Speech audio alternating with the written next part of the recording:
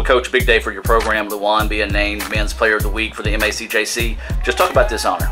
Yeah, I mean, Luan has definitely stepped his game up the last couple of days, especially last week, scoring a bunch of goals, getting some assists. You know, he's kind of one of the guys that's one of the little engines that makes us go. I mean, as he goes, sometimes we go. Our midfield we count on heavily for defensively and offensively making us go. And Luan's done a great job this year. And, you know, hopefully today he'll have a big game as well. Well, Luan, first off, congratulations on being named MACJC Player of the Week. Just talk about this honor and what it means to you. Yeah, thank you.